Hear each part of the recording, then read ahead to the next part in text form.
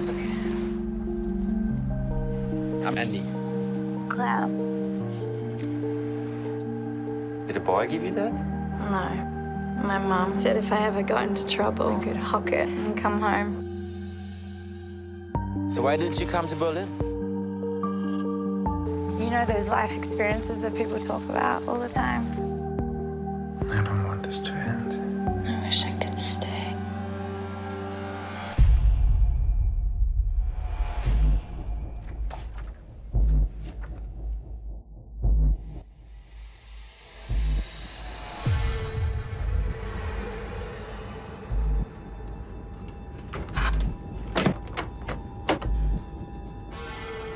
I was actually gonna go. Andy, what is going on? You said you want to stay? Open the door! No one can hear you.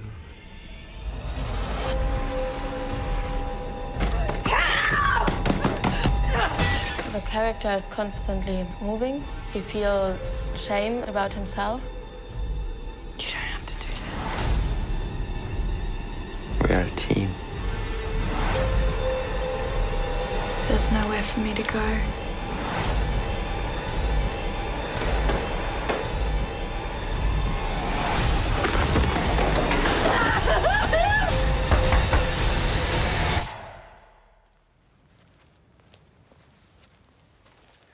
How do you think this is going? Us?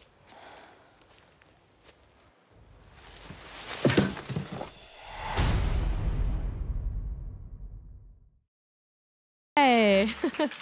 Teresa, thanks so much for being here. Thanks for having me. Congratulations on the film. It's an incredible performance. A completely different kind of movie than I think. Well, actually, you've done horror before, and I think people would go into this expecting a sort of horror movie, but this is actually a much deeper, darker story than you normally get. Yeah, so talk about how you got involved with this. I was sent the script at the beginning of 2015, and I read it, and I was terrified. It was so harrowing and gritty and raw, and but I thought it was so much more than the typical captive story. I thought it just went deeper, and then I saw that Kate Shortland was directing. I'm a huge fan of hers. And then I auditioned. I did like a 4-hour audition for it. 4-hour audition? Being traumatized in the audition, yes. Is that what it is? Is it? I mean, because there are so many layers that you have to do as an actress in this part. More, so, as we said, more so than you would normally see in a captive movie. And in a 4-hour audition, is that about seeing sort of all of those different layers and how you as an actress sort of interpret and analyze the text? Yeah, actually a lot of it was just conversation, just getting to know each other. The director asked me a bunch of questions about myself. What would you do in a situation? Yeah. How would you escape? And we just had this great camaraderie, and it was a wonderful collaborative effort. And I actually wish all auditions were like that, because you usually get 5 minutes to go in a room and prove that you're the best for the part. And I never think it's the best way to do it. But this was great because we really tried everything. And then I found out a few months later that I got it.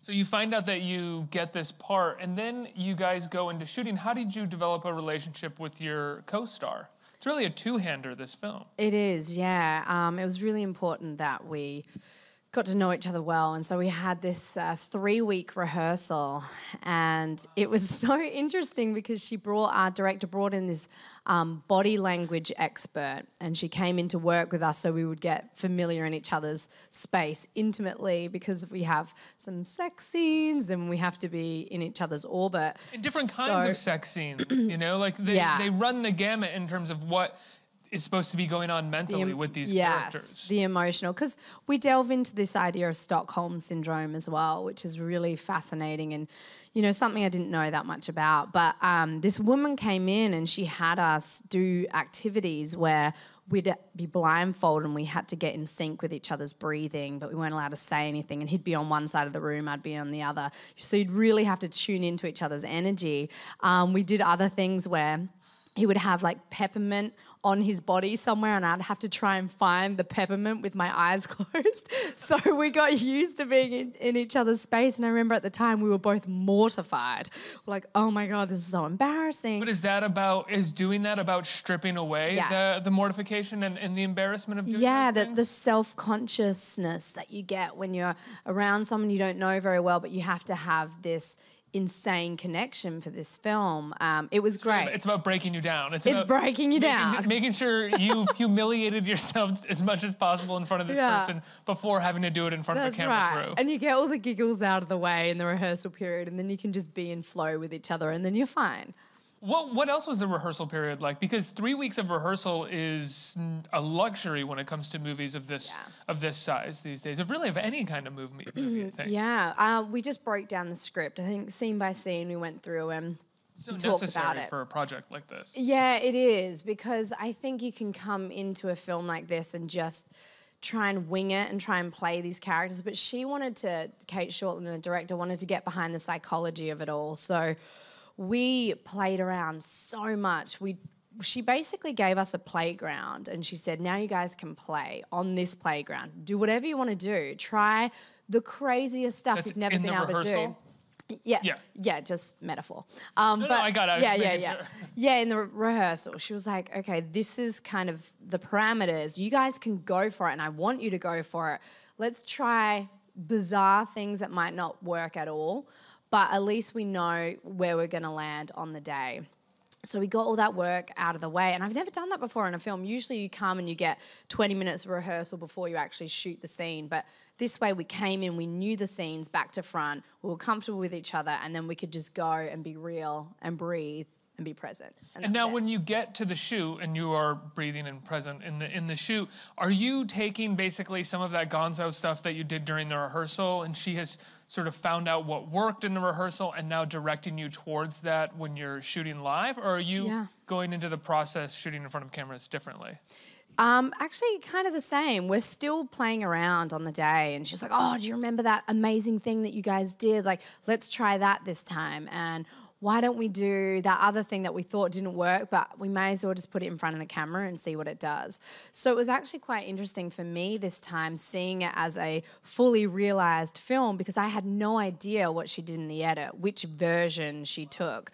So instead of just doing a scene one way and slightly altering it, we were doing it lots of different ways. So it was just a whole different process. How long was the shoot for the film itself? We did 3 weeks in Berlin where we did all the exteriors. Then we had a 3-week hiatus, and I actually flew down to Australia and I did some of Hacksaw Ridge, which was bizarre to move from this girl into like Dorothy Doss, this like woman of faith. And I also would imagine moving from this production to that production to like Mel as well. Gibson's. Yeah, I know, it would totally mess with my head. But then I had to go back to this, and that was another 3 weeks. So it was a total of 6 weeks. No offense to Mel Gibson, but being directed by a feminine energy versus being directed by Mel Gibson. The whole thing was a big contrast. I was like, well, okay, cool. I just gotta go along with the ride. So then you had a few weeks to shoot the interiors, which is, I would imagine, a lot of the most difficult stuff to shoot. And when you get there, do you feel totally prepared to hit the tones and the notes that you need to hit based off the rehearsals? What she wanted us to do was be prepared, but then be so ready to be open and in the moment and do different things. So you have a level of preparation. You know your work and you know your character so incredibly well that you can just tap into any sort of area, any zone, any flavor that she's looking for. That's really brave on the part of a director and the actors, considering the sort of tightrope in tone this film has to walk. You know, I would imagine most directors would go into it and be like, no, this is the moment where you're rethinking why you're scared and this, and I need you to do that right now because that's what I'm confident in working. Yeah, well, that's why I loved working with Kate, is because she completely trusted us as actors. She chose us.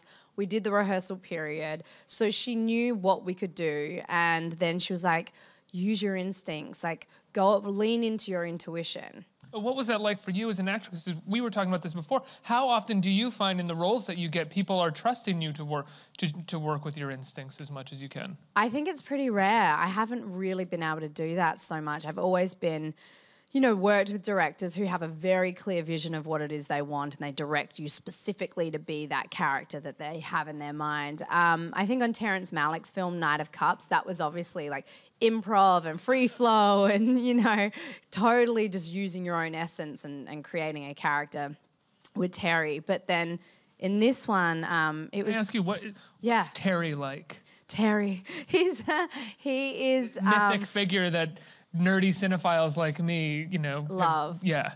He's amazing, like big-hearted, so sweet, just really loves film, is just looking for real moments, constantly looking for authentic moments. And he's just the most gentle, soft-spoken person ever, hyper-intellectual, knows everything there is to know about spirituality, and is just a beautiful human being. And I love that he just trusts his actors. And he gets really excited when you're doing something that he likes, and he says, keep doing that, or do that again, come back out of the camera and run back in front of the camera and do it again. So him and Chivo have a great relationship, the cinematographer, I should say, since he's won like every Oscar recently. Anytime he makes a movie, he gets... wins the Oscar. Yeah. It's ridiculous. But yeah, they have a great camaraderie and a good working relationship. So it's just... yeah, it felt very organic. And that's still completely different than the kind of instincts that need to go into something like this, because this is the instincts behind written dialogue and the sort of scope and arc of a scene, whereas Terrence, it's like, do what you want. I'm gonna shoot it, and then I'm gonna find it in the editing room. That's right. Yeah, it's a very different experience, but I still felt that sense of liberation as a performer, because Kate does hand you the reins and she says, just do what you need to do. And she can come in and tweak and change things and say, oh, I really loved this moment, keep pushing in that direction. And she also is just very maternal, and I felt held by her. And I think in this kind of film, you want to feel safe. Yeah. Talk about the difference between, you've done horror before. You were in Lights Out last year, which is a really fun horror movie. The difference between doing something like that and doing something like this. Sort of like, I'm sure one of the reasons this script got to you is because someone knew that you could do horror or had seen you do horror before. But as we've said, there is the turn in this that makes it completely different. Yeah, this doesn't even really feel like a horror film to me at all. There's thriller moments and elements to the film, but Lights Out was very horror. It was playing on a ghost appears in the dark, and she gets traumatized by a ghost. But there was also these rich characters in Lights Out. I was playing a woman whose mother suffers with manic depression, and so there was actually a lot to do character-wise. And you don't always see that in horror films. It's usually just about, these gimmicks, these big scary moments. But that's what I loved about Lights Out. And then this one, there aren't that many jumps. Maybe as an audience member you jumped a few times, but it's more psychological, and it's just this mind game between the two of them. And it's not black and white. It's many, many shades. And he's not just the typical captor. He actually has some humanity in him, which is where this Stockholm Syndrome idea comes from. There's a reason why she fell for him in the first place. And there's a deep need that he has versus just some sort of perversion or sexual hang-up sort of maybe a light way of putting it. But he has like a deep-seated misogyny and need that comes from that misogyny. Yeah, and she is like constantly struggling with his mind state, and how it's very delicate the way she has to be with him. She's constantly walking on eggshells. But I love the scenes in which she takes her power back. It happens constantly, and it ends up becoming this dance between them. And then you really see that she comes into her own, and she really, holds the space well. And I just fell in love with this whole process. Was this a part that you had sort of been looking to find in the last few years? Not this one specifically, but something like this that tested your chops and sort of put you out there in a different way? Definitely. I've been a part of some great, big popcorn movies, and I just wanted to continue to push myself as an actor. And the whole reason I have any sort of a career is because I started in this little film called 237, which is about youth suicide. And I played a woman who was pregnant with her brother's baby after being raped. And it was the most heavy subject matter you can imagine, but I had to get beneath who it was, this character was, and it was so challenging as my first acting role. But then it premiered at Cannes and American agents were there and then they're like, let's Point put you Break. in, Point Break, and, I'm number 4 and all these like cool, fun movies. But I wanted to go back to where I started. I was like, hang on, I want to challenge myself as an actor. And that's where I've landed. Love back in the there. image of American agents seeing that movie. They're being like, we're going to make you a star. She's really great as the victim of incest that's pregnant, but she's beautiful, so throw her in Point Break. I know. Sorcerer's a Jerry Bruckheimer film. It'll be perfect. So it was nice. Then we'll go back to the fun Then at stuff some that you like to point. do. Yeah, I finally got there. The last few years, I'm finally back to where I started again. How does it feel? It feels great. It feels like me. I feel passionate about my work. I love to be in films that have the potential to affect positive change in some way. And I love telling gritty, real, authentic stories. What was it like? I got to ask, what was it like going from that first film that premiered at Cannes where you played this character to these sort of big studio movies that you got to be a part of? I'm sure that was thrilling, Oh but my I'm God. wondering. It was the most exciting thing ever. I remember one of my first big studio films was Bedtime Stories, and I got to star opposite Adam Sandler. And I remember being like 21, and it was the biggest thing that had ever happened to me in my life. Like, none of my friends that back home could believe it was happening. They're like, that's Billy Madison. And it was just like this incredibly exciting period. But I didn't have to do too much. It wasn't that challenging. What is the work day like there? I mean, you shoot. I mean, you bounce around and you have a wig on and you tell some funny jokes, and it was just, it was enthralling. And by the way, so many kids love that movie, which is, I love it now being a mother. My son has seen Bedtime Stories and he loves the movie. So it definitely, it has its beautiful place and it served its purpose. But I think as a performer, it was always just this void in me. I was just waiting to fill it with that role, with that chance to just go deeper. And finally, I'm in that place. I imagine that's such a weird feeling because you're in the midst of these massive studio movies. You're, for lack of a better phrase, collecting a paycheck that is great for you and your family, but you still have this weird yearning to do something that means something to you. And I bet you talk to people about it and like, what the hell are you talking about? You're like, yeah, well, I actually internalized a lot of that because, I think I felt self-conscious saying to my friends, like, oh, I'm really craving something else. But because the truth of the matter is that I really loved doing them at the time, and I so appreciate doing big studio films. They definitely have their place, and I want to continue to do them. Now it's exciting that I also get to do the other stuff, because there was a period of time where I was never considered for any dramatic role in any independent because I was just kind of seen as the girl that does these bigger studio films. And the cool thing is when you find the balance of both, like for instance, Warm Bodies, it was such a great studio film and it had a big audience, but there were these great, incredible characters that we got to play. So it's the best when you can have both, but that's very rare. and now you definitely shed a lot of the look that we've seen you have before with Berlin Syndrome. Where did that come from? Outside of the moment where she's living in this space where there's no way for her to look, But I think even as a traveler, as a tourist, you go into this looking a certain way, a different way than we're used to with you. Yeah, very stripped down. I didn't have a dot of makeup on my face. If I got a pimple, the director was so excited about it. She's like, let's shoot it. So she loved all the flaws and the vulnerability because that's real. And I love and embrace real. I crave it when I watch films. I want to connect to something authentic. And so for me, I'm wearing makeup now because I'm doing a TV interview with you, but I don't ever wear makeup in my everyday life. I never do. And so the way I got to look in this movie was really how my kids see me and how my friends see me. And there's something so liberating in that because it's just the way I look. And I do have really dark circles under my eyes and I do look gaunt sometimes. And all those things were embraced and highlighted in here. And I loved it because I just got to be me. Yeah. Well, you say you love the real and you love films that draw you in with authenticity. Did you have any performances or movies that you watched sort of to inspire you for this performance?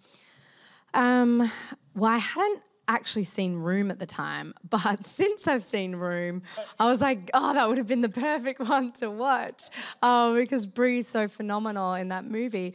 But not really, not performances, but I did read a specific book.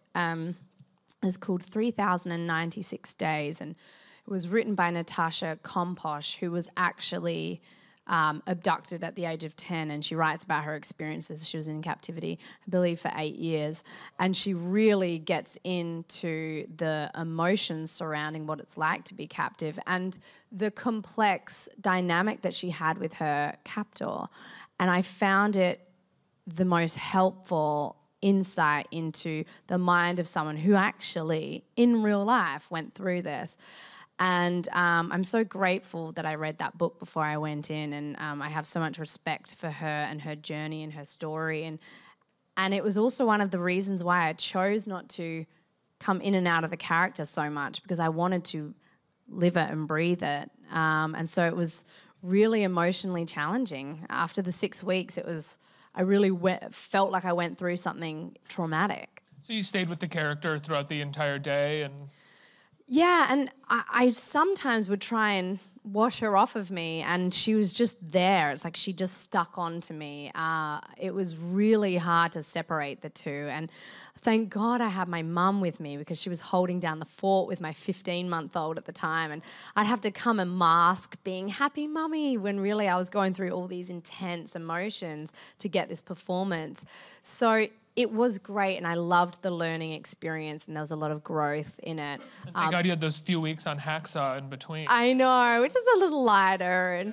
And then afterwards, I took a year off because of doing both those films at the same time. It was really, I was just exhausted. And I was like, you know what, I'm going to take a year off. You've got kids to hang out with as Well, I took a year off, but I also got pregnant during that year and had a baby. So that's not really taking a year off. Let's get some questions from the audience. Who has questions right here? Hi, Teresa. Thank you for being here. So what are your preparations for making intense movies like Lights Out and scary movies like that?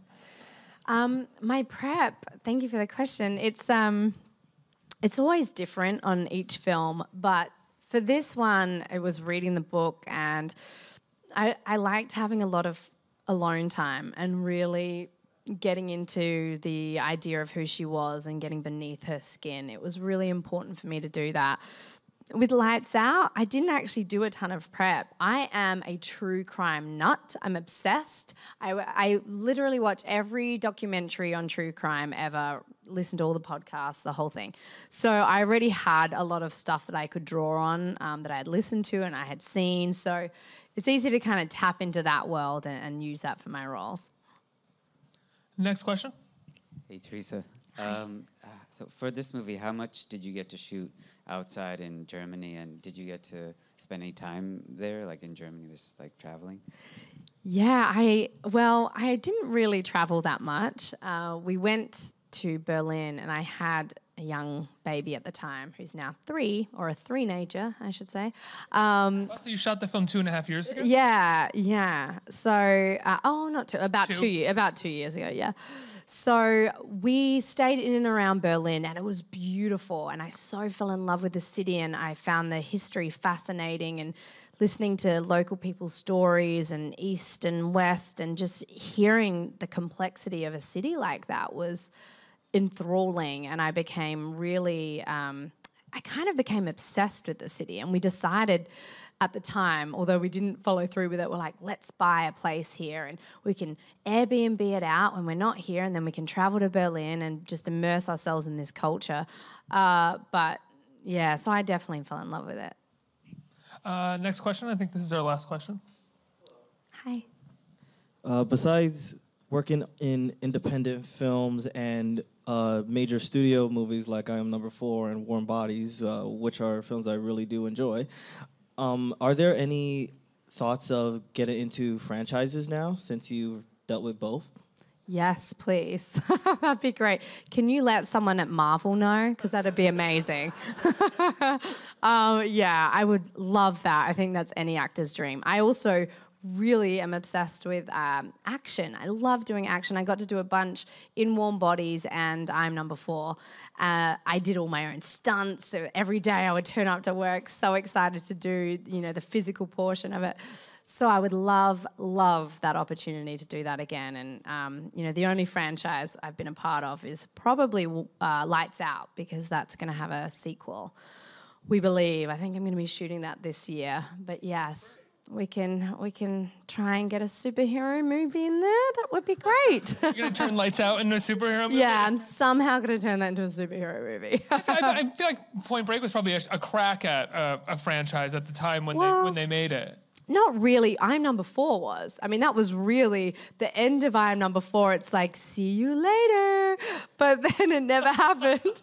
It was like, wink, wink, this isn't really the end. But then sure enough, it was the end, unfortunately.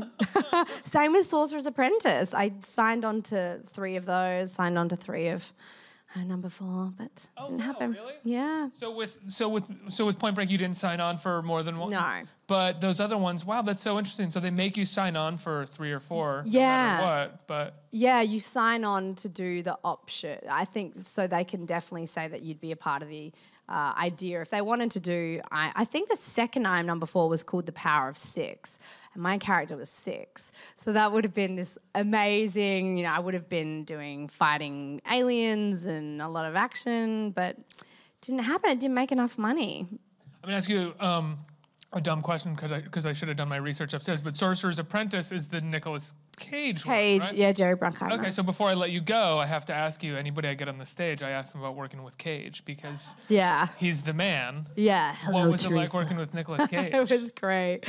It was, he was one of the biggest movie stars that I had ever met at that time. And I remember being I was so intimidated by him. I was completely not myself. I was like this bumbling, nervous mess. And he's a really charming, lovely, kooky character. And and